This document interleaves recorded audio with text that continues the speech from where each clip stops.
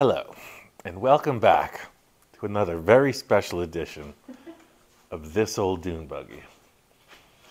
We had a really good time the other day making a gas tank mount. We filmed the whole thing. It was looking good, and then we realized someone didn't press the play button, or the record button, rather. So we made some progress. It was probably a gremlin. So anyway, we have some progress done. We're using this 5/8 inch square tube.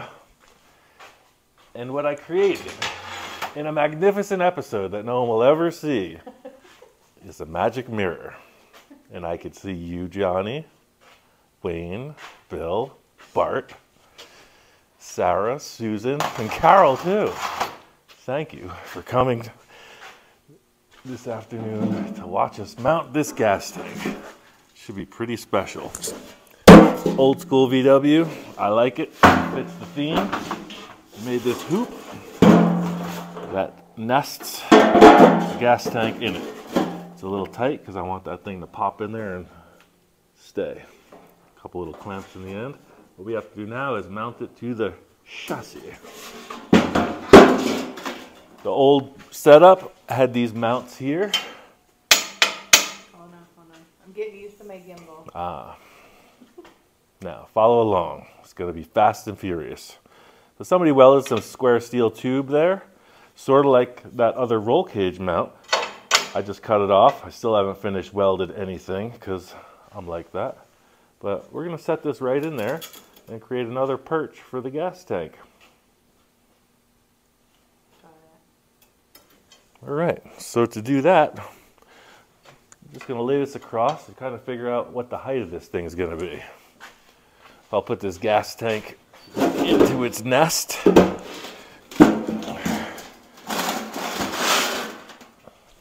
Just get a little squeeze on this. Oh, I'll get this kind of pushed into place.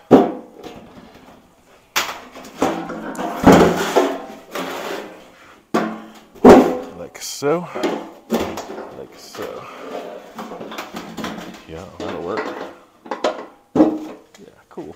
You see, that thing is in there. They're like partners at this point. So our fuel comes out of here. I'm assuming this works. I don't know. If it doesn't, I'm going to figure out a way to just angle out. This is the old school way. This came through the VW bug body under the dashboard. So to turn your gas off, you'd reach under the dashboard and give that a spin. That's old school. Maybe I'll use it if it works, maybe I won't. Either way, fuel comes out of the bottom. I'm going to put the cap in the back, kind of the opposite of what the VW Bug had. It had the cap in the front. But you could see that that's set up. That's with the fuel outlet hitting the transaxle, so we're going to have to raise this mount up a smidge. Now, there's a lot of ways you could go about doing that. How are you going to go about doing that? I don't know, any suggestions? How would you go about doing this? To lower the mount? We have to fill in this space, see? We got to bring this tube up to here, somehow. More metal? More metal. Always more metal. That's the answer. Or we could use the same amount of metal and bend it. I like bending it better than using more metal. Yeah, that sounds fun. Let's discuss, shall we? We're going to find the center of this tube of a bobber, and then we're going to center the gas tank. When I say tube of a bobber, that is the clinical term. Very what technical. All professionals use.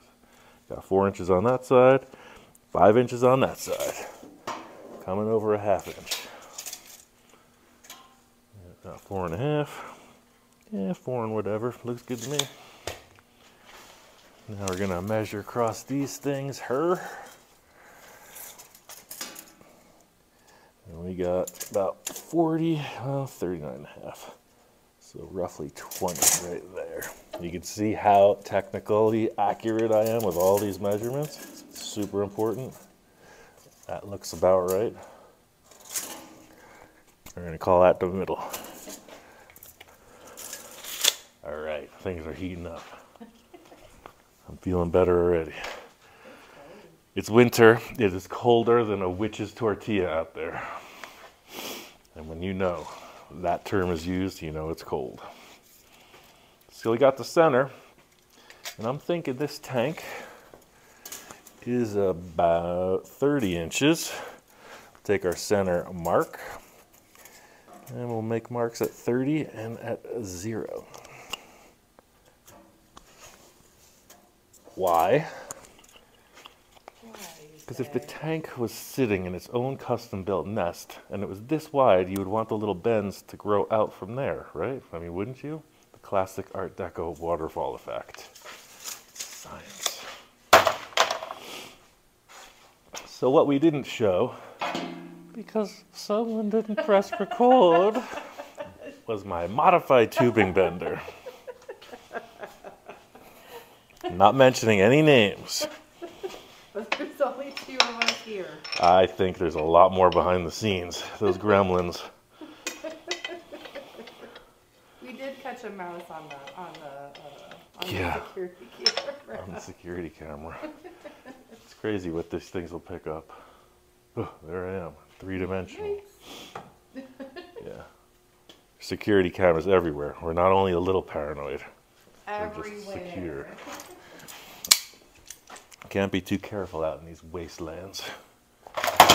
So, the bender is for a 1-inch square tube, and we're using 5/8. So that means it ain't gonna work. Or is it? What I did was just centered this tube in the larger 1-inch notch. Got my mark set in there. I center it, and then I'm just going to take a big old clamp. Usually there's like a retaining ring that goes around it, but because it's the wrong size tube, it ain't going to work.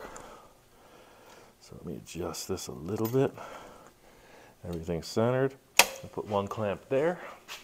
I'm going to grab a vice grip and do the other part of the equation. When this bender's bending, it pulls the tube through the dies. So it's putting a lot of pressure on this point, and it wants to pull the tube backwards. Even though it's coming around, the tube wants to slide that way. So it's locked from moving with this clamp and locked from further moving with that clamp. Anyway, I digress. I'm just going to make a little mark on this. There is this calibrated dial thing, but I don't have the little arrow that follows it. So what I do a lot is I'll just make a mark on the tool. As the arm comes around, I'll make a mark where it stops. Then you got kind of a clock. You got a little repeatable point of reference. Let me sharpen my chalk after I plug in the tool.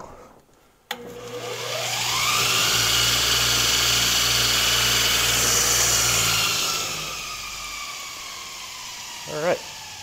Same bender I used in the roll cage, different dies for square tube. Let's begin, shall we? Now I'm just going to eyeball this because I saw it's got to come up about that much, so I'm going to bend it about that much in technical terms. I'm going to put a mark on this as a starting point, right? And when I say clock, watch, you're going to see it spin around the dial. We're lock, lock, lock. Yes, let's go.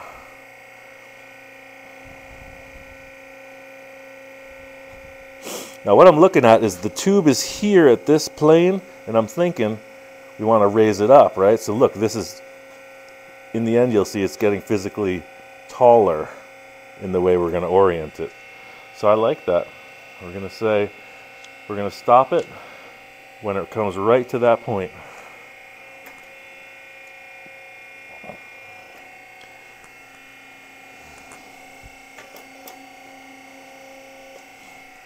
But one thing I know about this bender 'Cause I almost broke it the other day because this die tends to fall a little bit. There it is.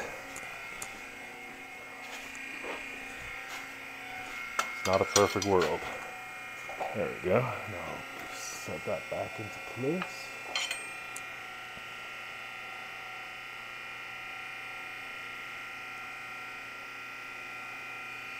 How come it's going backwards? I'm letting it go. That's it. That's as much as we're bending it. So I'm going to flip this now and do the other side. I think you were the voice of the entire audience there. Tell them when I ask. Why was it going backwards? In order to go forwards, sometimes you must go backwards. So we got our points of benditure on there. I'm going to flip this thing. See? Now your gas tank's up here. It's going down to the mounts. Same thing. Got my mark at 15. Flip that to this side. I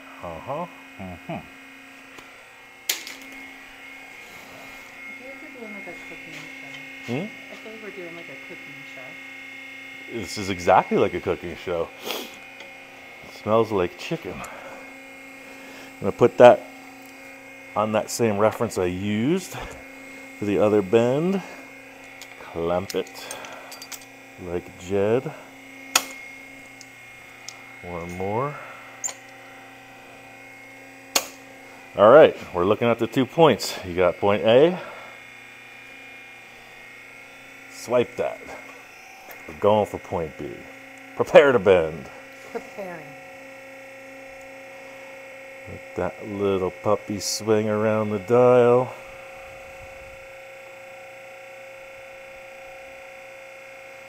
For the bends around the gas tank, I just let this pull all the way to a full 90-degree bend. For this one, it looks like about that many degrees. About how many degrees it is outside right now. Not many. Many degrees. All right, so again, the bender without the dial gauge, not a perfect world. So I'm going to lay these on the table, figure out which one's which, because they're probably not perfect. Well, you never know. It's all about the operator. How I do that, so I'll just use this piece of sheet metal as a reference, right? Because you got, just because it's here, you set that flat, parallel with the edge of the sheet metal, and just, whoa, without moving it. Put a little magic marker on there, a little ring-a-ding. Same gig on this side. See that? This one is a little bit more bent. So I'm going to err on the side of being a little more bent than a little less bent. We got that one. Yeah, look at this. The more benterer one is there.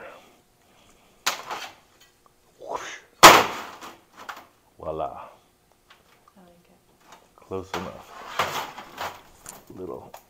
If this was heavier tube, you'd put it back in the tool and set it, but that's good enough for government work.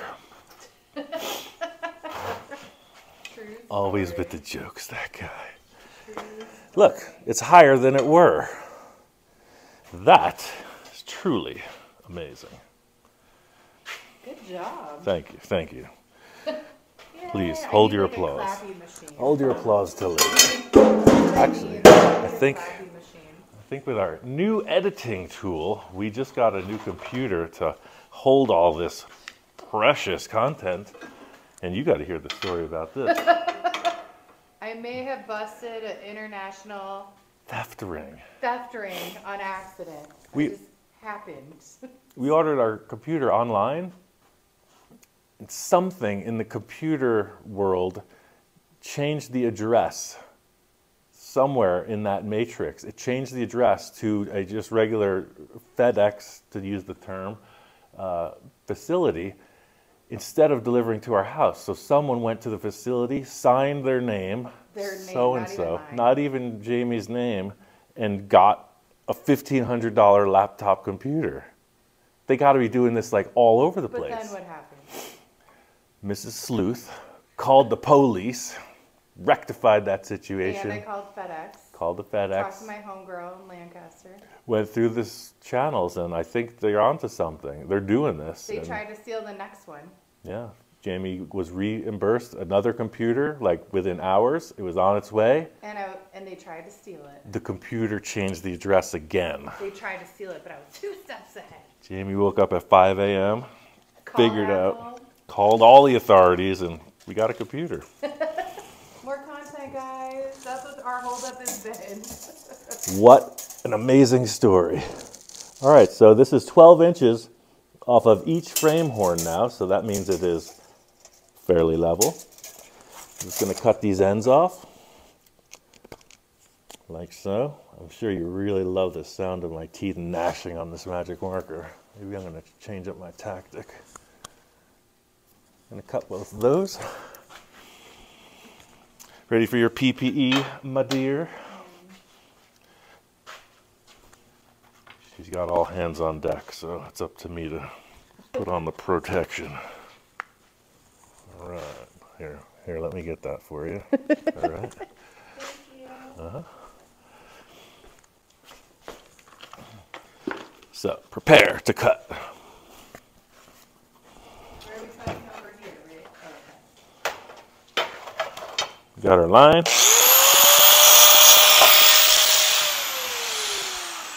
So what I'm thinking is you might want to stay parallel with this if you're laying it on a level surface, but I got a plan. I'm going perpendicular to the crossbar.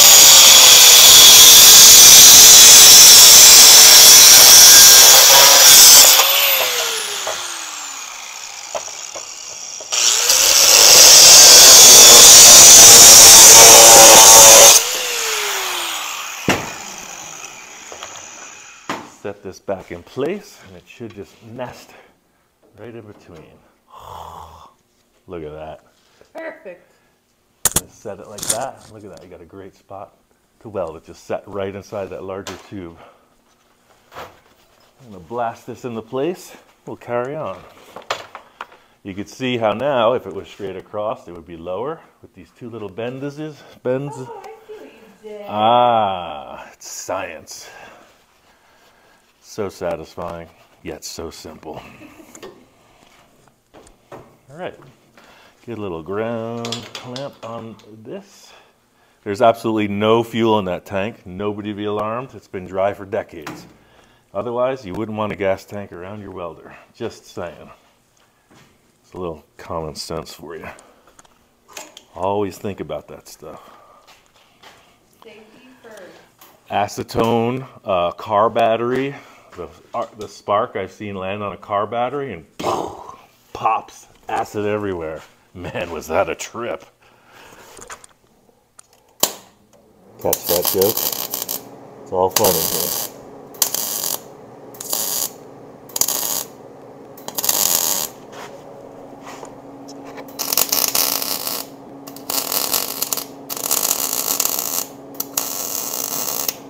Yep. I'll close up the ends later. I'm just demonstrating how I'm going to assemble this. All the finished work will happen later. Because that's the boring part. The fun part is in the inspiration and the action.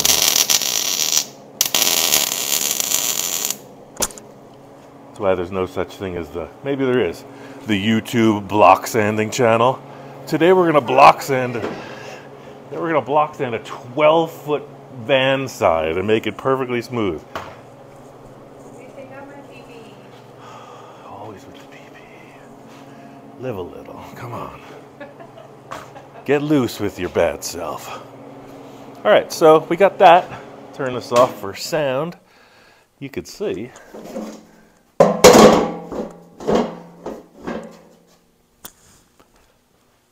With a little clamp, that'll stay right where I want it. I like my Yes, the little camera accessories. kid, Brian's kit toy at 13 CD Custom. Yeah, that was news. Years ago. He was so proud. Yeah, we're going to the Spokane Speed and Custom Show, and the fella who puts it on, his son had one of these little cell phone camera holders. And man, it's neat. All right, so that looks reasonably centered. It doesn't have to be 100% because we're not committing yet. See, the gas tank's still laying on the transaxle, but we're going to approach that issue right after this brief word from our vice grips. If I can get this thing clamped. There it is. All right. So now, I'm thinking if we were to come straight across. Ooh, the mesh is getting a little reinforcement too. Oops. Not as petite and light as I used to be.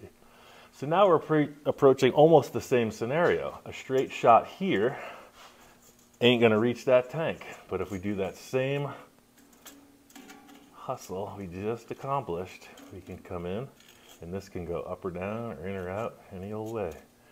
But we got 37.5 on the outside of this next cross member. I'm gonna use that same bend as a reference. We're going to go 30 inches between the bends. See what happens. Can't wait. So we got our layout here. We'll do the 15 and 15 trick on each side, because you know what that adds up to. 30. That's right. Yeah. Because math. Because math. All right, we got that and that. Back to the bender. Take off the gloves. Getting all warmed up. Getting all heated. Hey, here's the thing. I'm looking for a 1-ton Chevy truck, 4x4. I just need the chassis. It's an independent front suspension, 4-wheel drive, so there's a center differential, independent axle, so you could put airbags on it really easy. I'm looking for one. Just the chassis, the front clip. Anybody holding? Let me know. I got this idea, this next project. It's gonna be dope. It's gonna be pretty rad. But firstly, I need the parts. That's where it all starts. We pull it backwards to go forwards, as we learned. Mm-hmm. I didn't know that, the backwards to go forward. Mm-hmm. Check. Come around this piece. Got that closed. Our line goes right to this certain reference point on a bender that is secret to everyone that is currently viewing this, because the camera can't register it, but I know. Here we go, bending. Again, got our little clock. It's going around. 6:30, 7, 8. Wait for it. Ding. Ah, I see. Coming back. How much time we at? You got any register on that? 22. We did a little timer session in the last episode and forgot to put it back on. We're trying not to make this a long drawn out affair. As much as you all want to stay and have a slumber party, etc. Trying to keep the content to the point, moving along fairly well paced. Yeah, and if you want to like wrap this one up, like, Yeah. and then we'll See, and I can always cut it in half. Now that I know how to do it.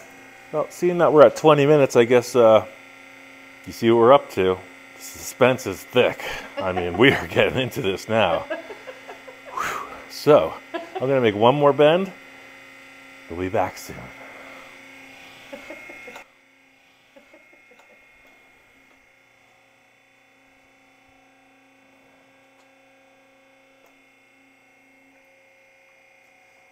Something is going wrong. Get that clamp back a little bit further.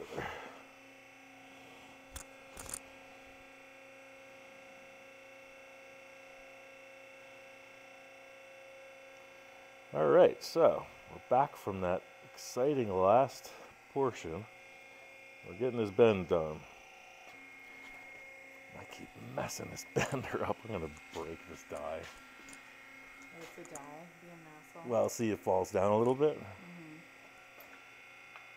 This is for the other bender I gave to my friend Alan. And I was like, nah, I got it, bro. I'll use the nice hydraulic one, but I didn't realize that this is a little bit different dimension. All right, so there we are. Shut that off. And here we are, right back in the game. That gas tank is right where we left it. It's halfway mounted. So we were at like 25 minutes. That's just me talking. So we're at like 25 minutes. That's just her talking. So we're just going to check these two bends and see which one I like better. I made one a little tighter because now we have a different thing to consider. Not only are we coming back to the tank mount off the roll bar, but we're going to be raising it up and down. So it's on an angle. As we raise it, it's going to kind of change everything. I'm going to do the little trick I did before. Little marker on there. Edges are parallel. And then just make two references. One of the hard bend. So see, this bend is identical to the ones we used on the front tank. So let's just put it in place and see what looks best.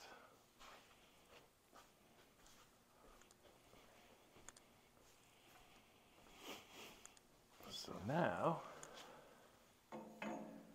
yeah, see that? That's just about perfect. And that is the harsher bend. Right, so we're there. So I'm going to pull this one a little bit tighter, and we're just going to go straight back with it. They're really close at this point, and the tube is thin-walled. So for me to match those bends up, I'm just going to give it a little action. Yeah, see, we're getting close. Am I right? That is there. And that's at the highest one. So we want to bring that up more. Little push on there. If you push this too hard, it's going to kink. We discussed that in the last video.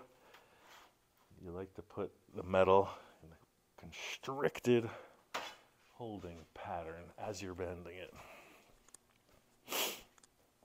You tell it what to do. Otherwise, it just gets all wonky on you. All right, see that?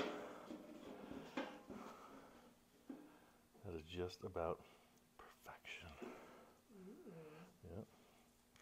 So what I'm going to do is mark this to slide in. But once I slide this in, it's going to be behind this, so then I'll just take these two bends and relax them just a little bit, get it right where I want it. Coming in with the muffs. imuffs.com. Hey, it's a non-commercial venture. Thank you. This is for free. Talking about all that ad space.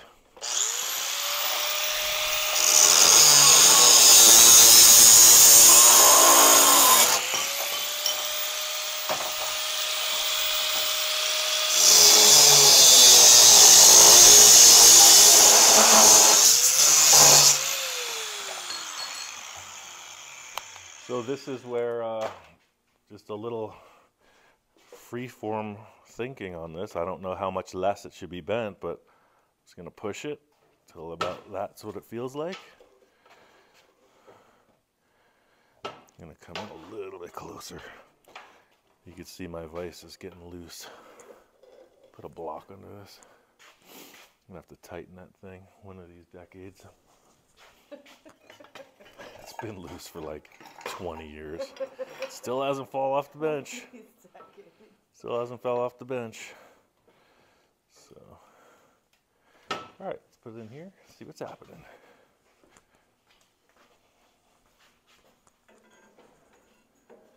All right, so So we are darn close at this point. Just a little more trim on this, and we'll go right in.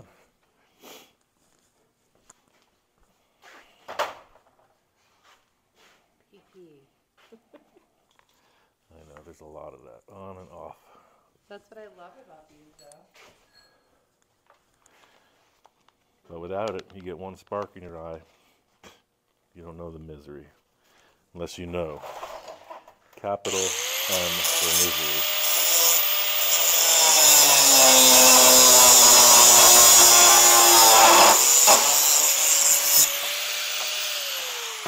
All right. See how this looks.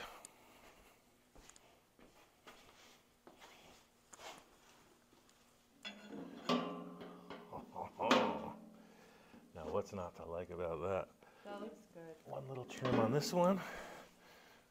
I just did that one side. You hit this. Gonna do this side. I got my PPE on. Still got your gear.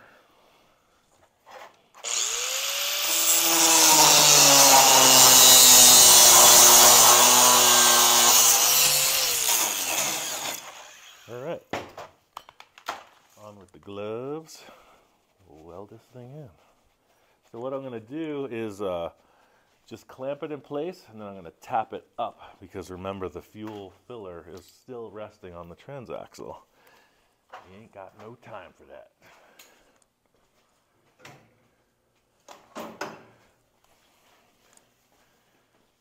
So this is one of those instances where if you're of the male persuasion, having certain issues between your legs you don't want to catch on fire, you're going to think real hard about when you weld this way.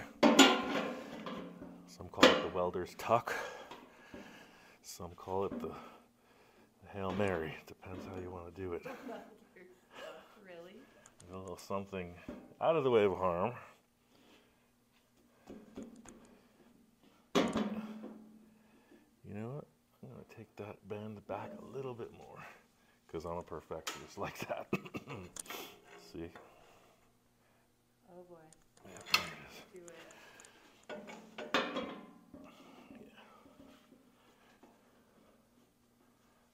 I like that. Yeah. So, clamp this. Then I'm going to lift this whole assembly up a bit.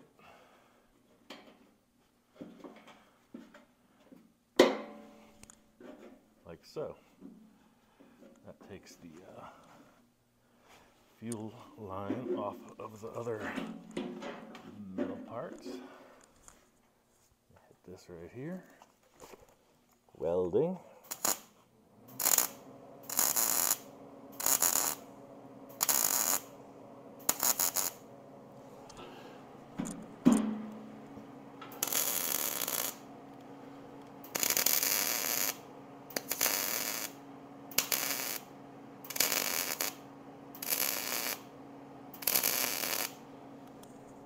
This is a thin wall tube.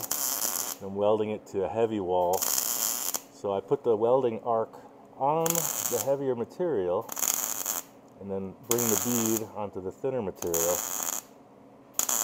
so that not only fills that small gap we had, but if you put this amount of heat into the small tube, it could cause it to just burn a hole in it if you held it too long. So it gives a nice kind of a raised bead weld. It looks pretty, and it's controllable.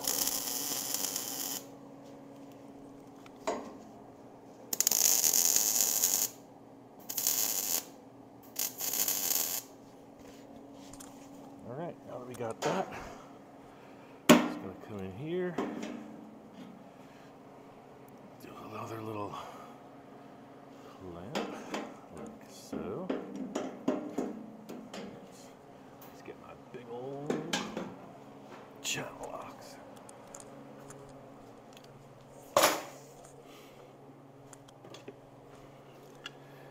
That's the thing with metal, it's all leverage. If it doesn't do what you want, get a bigger tool. Force it. Oops, that went easy. hit this.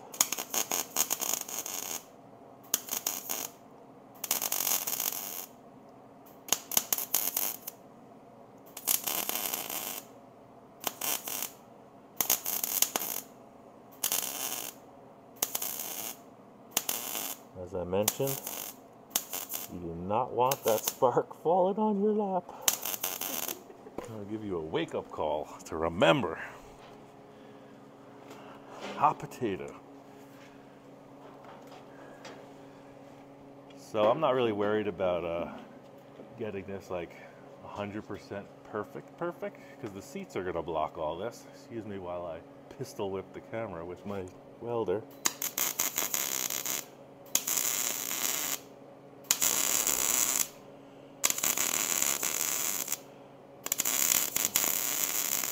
Because I use the I use the bending dies for a different size tube. The bends aren't like perfect as the roll cage bends are, but you know, this little difference in parallelity doesn't bug me. Seats are gonna be in the way, and this is super strong.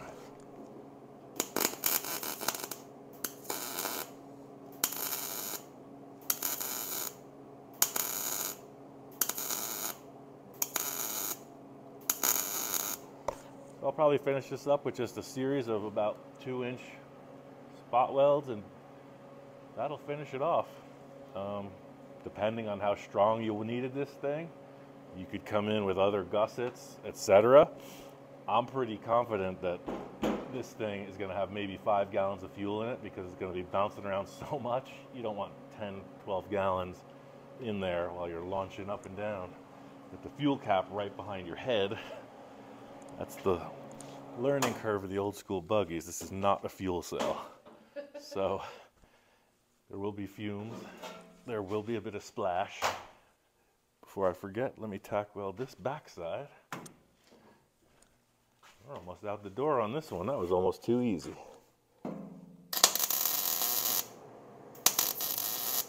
Again, no fuel in the tank. Absolutely dry, please, if you're going to work like this.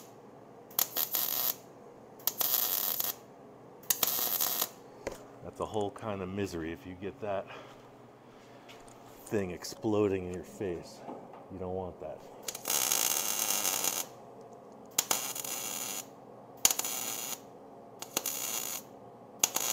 I don't want that for you either.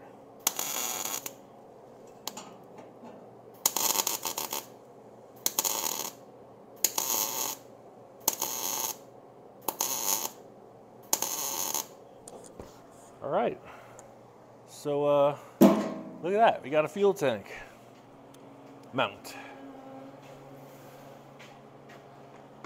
So this was some kind of race car going off 8-foot jumps. That tank has a lot of weight to it. It's going to be sloshing. You would gusset the heck out of all this business. But I think that this double tube here offers a ton of support. For this tank to just rip those mounts or fatigue them, the way we're riding this thing, I just don't see that happening. Looks really simple, really clean. It's gonna work. Well, thank you everyone for joining us. It's been a pleasure. Now we're gonna take the afternoon off. Tune in again next time, will you?